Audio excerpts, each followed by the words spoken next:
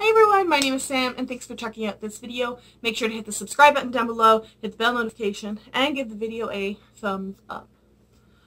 Apologize in advance, not really, but I'm tired, so I'm sitting down for this one. Hi! Okay. Okay. And Sherlock's joining in this time. Hello. So regular watchers will know that every month I like to do a wrap-up, tell you exactly what I read, what were my favorite, least favorite, most surprising books, and then any sarcastic lessons / confusingly serious lessons that I learned from a or a series of these books. So this month I read City of Ghosts by Victoria Schwab, Hocus Pocus and the all-new sequel by A.W. Jantha, Talon by Julie Kagawa.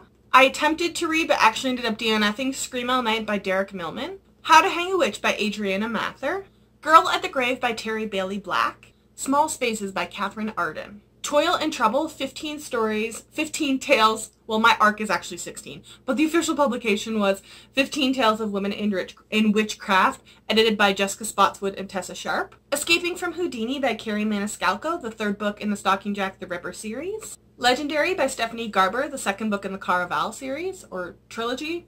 Yeah, trilogy. Dust and Shadow by Lindsay Fay, Crooked Kingdoms by Leigh Bardugo, or Leigh Bardugo, probably Leigh, I say Leigh, but Leigh. Queen of Shadows by Sarah J. Maas, the fourth book in the Throne of Glass series. These Vicious Masks by Kelly Zakas and Tyrone Shanker. I think I said those names right finally. And finally, Empire Storms by Sarah J. Maas, the fifth book in the Throne of Glass series. Actually, this month was quite a little bit slower of a reading month for me, just in total numbers. I did read some books that were like a little bit larger, like 300 plus pages, as well as I did quite a few rereads or books that are not rereads, but I knew I was going to really like them and they were really anticipated for me. So I took my time and like spread it out over several days rather than just like marathoning it in a day, because I either didn't have the time to marathon it in a day or really just wanted to take my time and enjoy the book. So spotlight time, my favorite, absolutely favorite, and it was probably because there were several books that I read this month were really good, but this was a debut. I had nothing to base this off of, and it wasn't even really on my radar. I ended up picking it up because it was a group read for the TBR and Beyond group, and that book is The Girl at the Grave by Terry Bailey Black. I am a sucker for historical fictions, a sucker for feminism in historical fictions especially, as well as some mysteries with that feminism in some historical fiction. So this book was kind of perfect for me. It's not insanely fast-paced, which is how I like the majority of my historical fictions, but I didn't find it excessively dry, and the ending was a quite surprise for me, but I loved it and it made sense. It was a little bit idealistic, but it was kind of also like relevant and appropriate for the time period. I was pleasantly surprised for this debut work, so much that I originally got the book through the library, and then I ended up returning it to the library after I read it, and got my own physical copy, which is somewhere on my bookshelves, but I'm sitting down, and I'm not getting up now. So it's somewhere, probably up at the top, because B is at the top, and I would really highly recommend it if you enjoy historical fictions. It's a really, really, really fun read. Well, not fun, because there's, like, actually quite a bit of murder, but, like, it is fun and a really good mystery historical fiction, and just really good YA debut as a whole. Unfortunately, I also was pretty easily able to pick the worst book. Now, worst, once again, is probably not the most appropriate word, but it was my least favorite book of the books that I read, and that is definitely Dust and Shadow by Lindsay Fay. I'm actually kind of surprised that this was not the book I was going to think would be a letdown for me, because I absolutely adored Jane Steele. That's literally the only other book that I'd read by this author, but I literally read Jane Steele and was like, cool, I'm in love with this author, and went and bought every single title that Book Outlet had on their site by this author to try and catch up all the back catalog. And this was the first of them that I tried picking up, and I think it was probably realistically not the best one to try and start off with.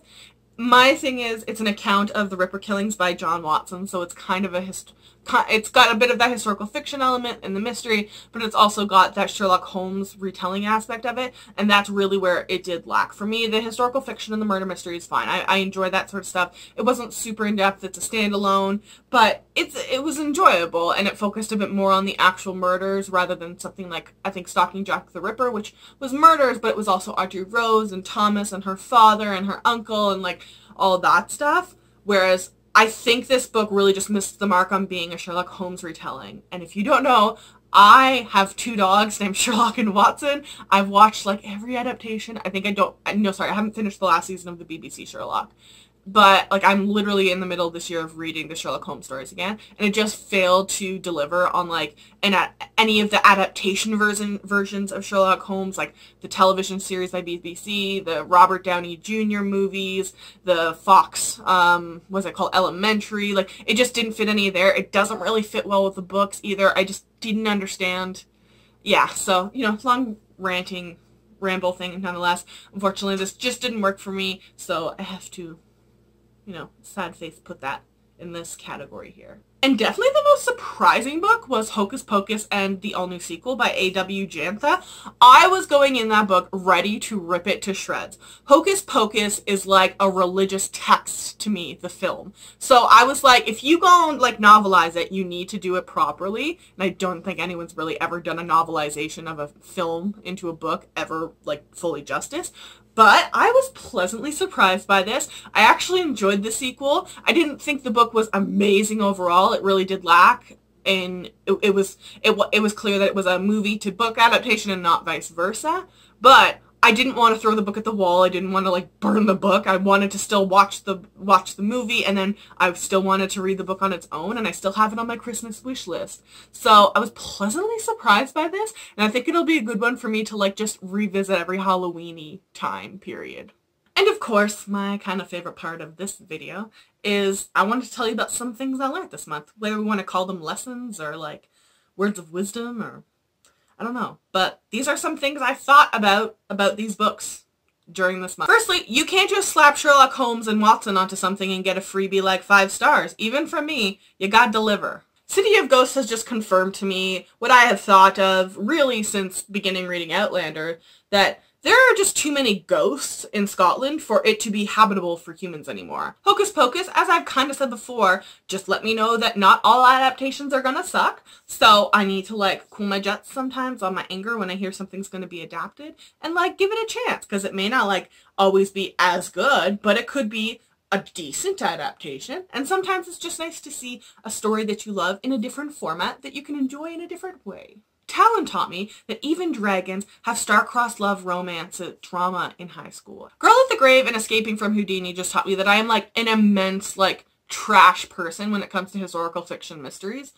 Like predominantly YA, but like legitimately historical fiction mysteries at all. As long as the woman's not like a, I don't know, I can't even think of like a just like those timid people who just like let people bully them or whatever. I don't want none of that. I want females in my historical fiction mysteries, and I want them to be strong and independent women. But man, when they're there, I'm so trash. It's like trash for mass, but just a genre instead. Legendary just reminded me that Stephanie Garber is a messed up human being who I know just thoroughly enjoys messing with my mind and my emotions. My reread of Crooked Kingdom both reminded me that I need and want, but also don't need and don't want a 3rd book to the Crooked Kingdom duology, which is apparently supposed to eventually come, but like this book was both satisfying and unsatisfying as a conclusion. And if you've read this, then you understand what I'm saying, but like, I don't know. These vicious masks just kind of reaffirmed to me that I could literally not travel into any time period with a TARDIS or whatever magical tool that gets me there into any time period. I'm so loud. The only way I would survive in like Victorian era would be if I had superpowers.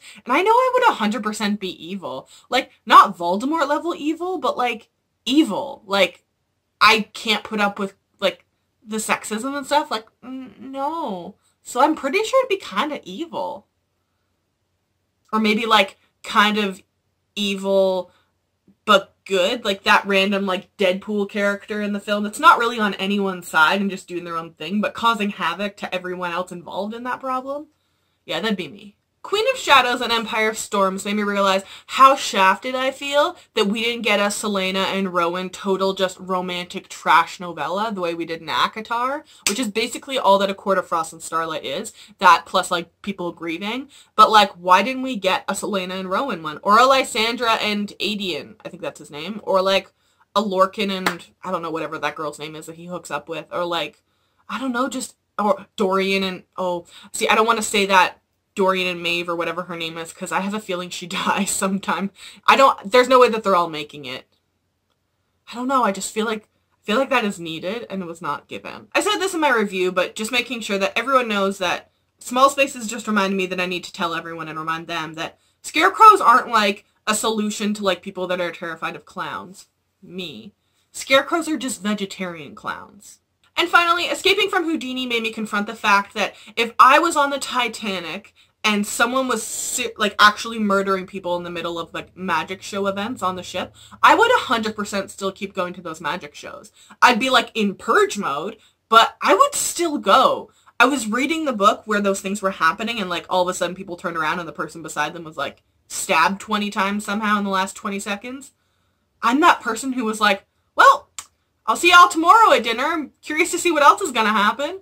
I don't know why. I think it's kind of messed up that I would do that, but still 100% would keep going. So those are all the books that I read this month, my kind of general thoughts on them, and any interesting facts that I learned about myself or the books. Make sure to check the description box down below. I will link all of the books to their Goodreads pages, and I will also link all of my social media. If you follow me, I will follow you back.